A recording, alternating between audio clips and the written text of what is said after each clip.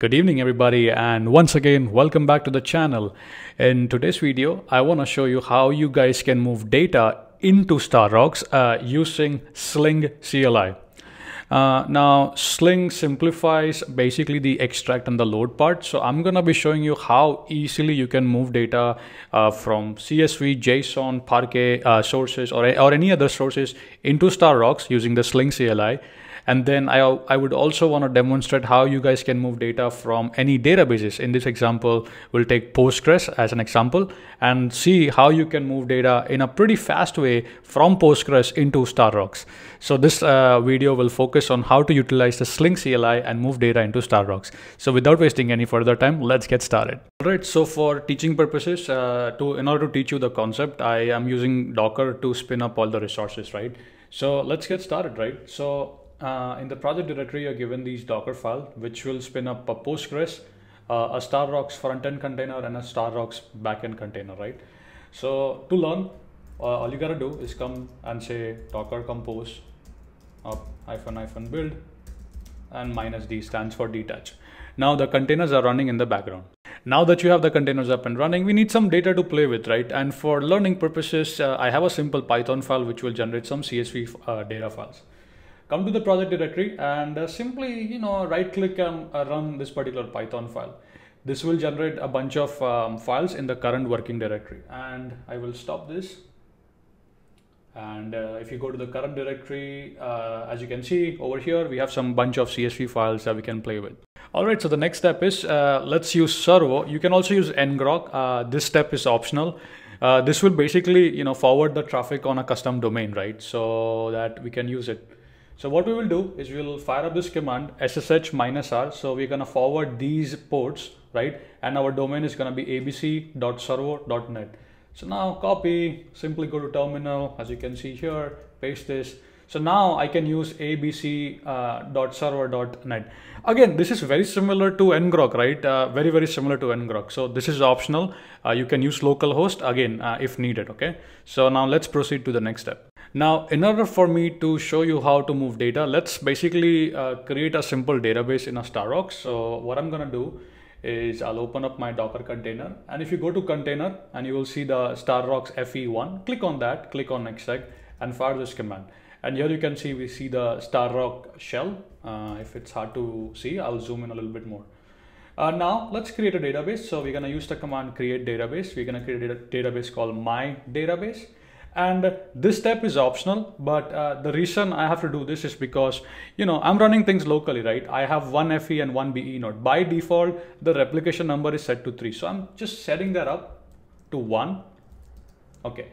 So now we are all set for the demo, right? Now we can use Sling to move data from our CSV source into StarRocks. So now let's take a look at the process. So sharing my screen again. So the first example that I want to show you is over here. Let me just make sure I have the right one. Okay, here, Sling run src stream. So we provide the path where our data is. So again, my data is in this file system, right? Here you can see the src option. Format is CSV. It is delimited by comma and headers to true. Okay, and then here the target is gonna be StarRocks, right? As you can see, I want to move inside a schema called public and inside a table called orders. My primary key for my StarRocks is going to be order ID, and I want to do a full refresh. This is as simple as that. So you see how easy it makes the whole process, right? The Sling thing, right? So now before that, we need to set these variables. So let me come here. Okay. Now see, export StarRocks, and we're going to use this particular URL, StarRocks:// username : password, and then your domain name. You can use localhost here for the demo again. But since I'm using servo, I can use a custom domain here, right? abc.servo.net, port 9030, and the database. So copy this command, go to your terminal. I think I'll go here, export it, okay? And now what you can do is you can say Sling connection test StarRocks, and you should see success, which means the connection was successfully established, right? Similarly, we're gonna do it for Postgres as well. So I'm gonna do that. And then I'll say Sling connection test Postgres. Perfect. Now, what we want to do is the first exercise is we want to learn how to move data from a file system into StarRocks, right? So what we'll do is simply copy this command. Okay, and then simply paste here. And then now Sling will do all the magic for us, and it will move all the data from the CSV file into StarRocks. Again, I'm doing all this locally, so it could take a little bit time. So let's be patient. That's complete. Now we can go here and say show databases. As you can see, now use public. Now show tables. As you can see, we have the order table, right? We were able to move data in a matter of seconds. Select everything from orders, limit to, and here you can see the data, right? Pretty fast. Hopefully that made sense. All right, so hopefully that made sense, right? So now let's learn how you can move data from a database, any database that is, into StarRocks. So first part, we learned how to move data from any file system, CSV, Parquet, JSON, whatever that is, into StarRocks. And now we're gonna see how we can move data from any database into StarRocks. But in order to teach you this, I need to first move data into Postgres and then need to show you that, right? So let's do that particular process. So this command right here, right? This will move the data from the CSV, the file system, into Postgres, okay? So I'll copy this and I'll run this. So now what this is doing is, again, it's moving the data from my file system, all those CSV files, into Postgres. The wonderful part about this is, listen, we are not writing any custom code, right? Simple CLI commands here and there, and all that we are moving data, right? So again, that's done, right? So now I can go to my Postgres and simply do select start from orders, and let me connect quickly. And here you can see I got all my data. Now, what do we want to do is we want to see how we can move data from Postgres into StarRocks, right?